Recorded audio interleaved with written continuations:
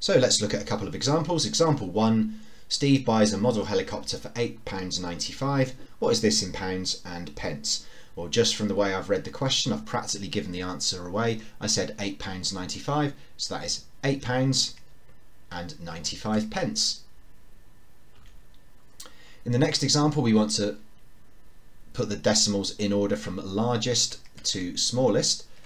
So let's just have a look at these. So they all begin with a 0, and the zeros are in the units column for all of them. The 0 is immediately followed by decimal points for all of them, so we can't tell them apart from the first digit. So we're going to have to look at the value of the tenths column. So you've got a 0, a 7, 5, a 6 and a 6. So what is bigger? What's biggest out of 6, 6, 5, 7 and 0? Or 7. So the largest decimal is 0.73. Let's go back and have another look. We've got a 6, 6, 5 and 0. Well, 6 is bigger than 5, 6 is bigger than 0, so one of these two numbers is going to be the next largest. Now this is where some people might struggle, because here we've got a number which has 2 decimal places and we're comparing it to a number which has 1 decimal place.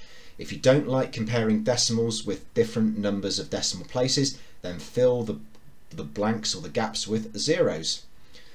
So 0.60 and 0.64. We know that from the 0.6 bit we can't tell them apart, but if we look at the second decimal place, we've got a 4 and a 0. Well, what's greater, 4 or 0? 4. So 0.64 is the next largest, swiftly followed by 0.6.